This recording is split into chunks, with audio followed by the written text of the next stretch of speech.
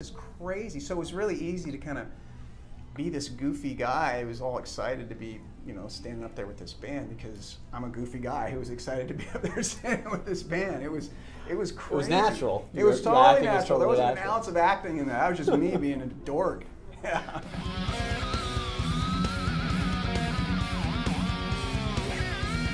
Having, you know, toured with Slash and guys like Mark Tremonti, what have you in your band here, you had to have picked up some sort of tips and tricks from each along the way at some point as a player, right? Is there anything that just stands out right off the bat? You say, oh yeah, I picked up this from Slash and it helped me here and Mark there? Like I mean, I think the thing that with both of them is the dedication to the craft.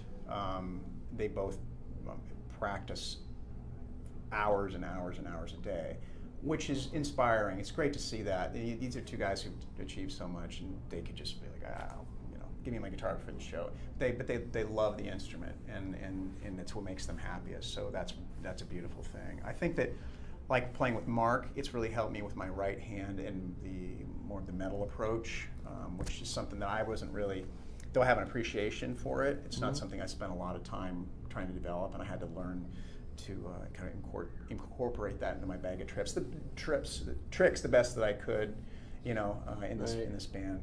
And with Slash, a lot of it's just the feel, his emotional intensity. That's the thing he's got. That's just so. There'll be nights when he'll be playing a solo, and he's interesting because he's a man of few words in a lot of ways. He doesn't like.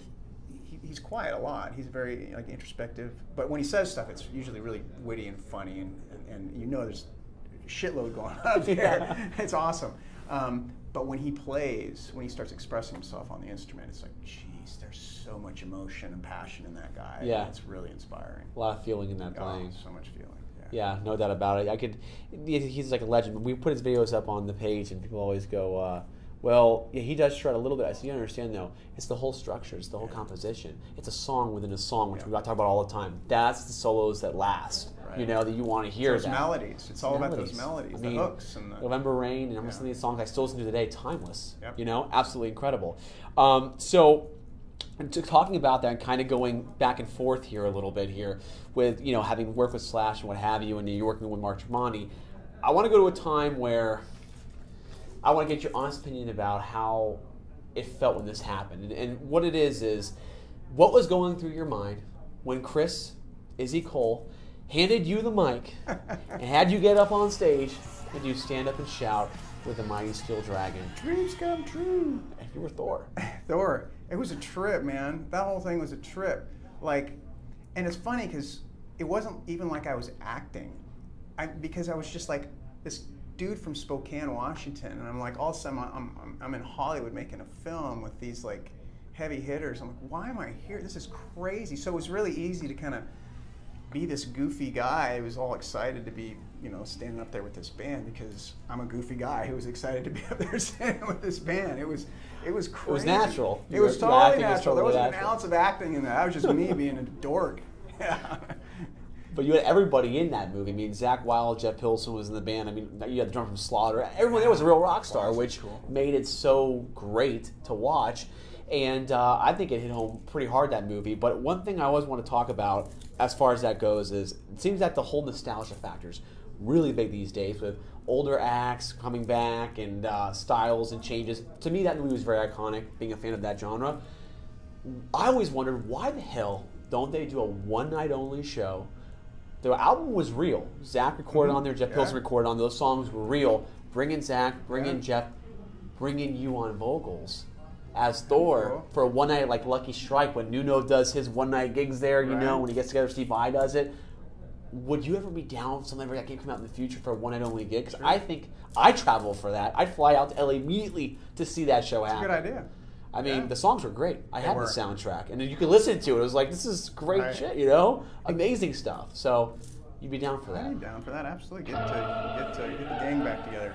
We're putting the band back together, man. And hey, everybody, thank you so much for watching this interview. Just a quick reminder, make sure to mark your calendars for June 5th in Brentwood, Tennessee at Lane Music, where we will be hosting a live, in-person Talking Shred episode and masterclass with the mighty Phil X, the session assassin, the lead guitarist of Bon Jovi. Make sure to visit Mastersofshred.com where you can get more ticket info, reserve your tickets, and I do urge you to reserve them now because they are going quick. And now back to your regular scheduled programming. Here's a question I thought about, and I thought it'd be really cool to ask you this, okay?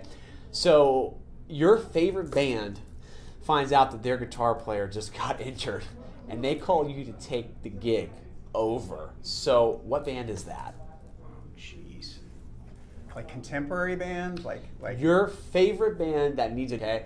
So, your favorite band finds out that their guitar player just got injured, and they call you to take the gig over. So, what band is that? Jeez. Like contemporary band? Like your favorite band that needs a new guitar player, and they call you, and this is your gig now. You're going to go in there and rock it out with them on tour as their guitar player. That's a great question. Oh, I don't even. My favorite band.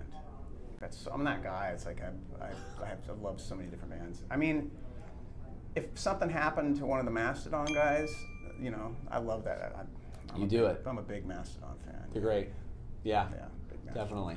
So that would be for you. I think so. Definitely Mastodon. Yeah. It's a pretty good call there. I like that. So, what was the one guitar you wish you never sold? Sold or was stolen from me?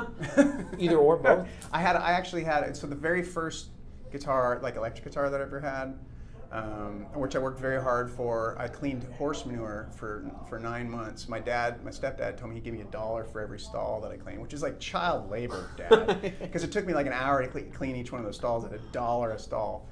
So I saved up my money and bought an Ibanez X series, a DT250, which was it looked kind of like the Destroyer. Kind of like a Destroyer, but it was kind of like the dime bag. Oh, like it was a star one like Yes. that. I know the exact guitar you're talking about. And it was a black one, and that was my first guitar. So I was stoked. It's a great first guitar. It was awesome, and that's what I spent kind of my formative years as a guitar player. Although it was funny when I started playing in jazz band, showing up to the gig with that.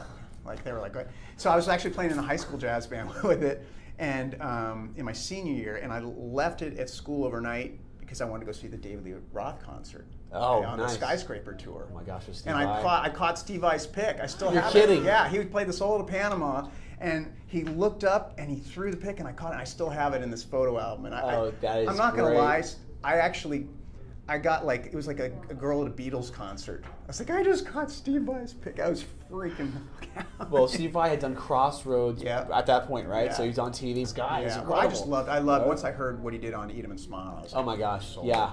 And there was a whole psychological. He was just he's such a heavy, deep guy, and there was a psychological element to his playing. And I'd read his interviews in the guitar magazines and going, this guy is like, it's all going on. There's something really great about the way he approaches it. So having his pick was awesome. But I got back to school the next day, and somebody stole my guitar.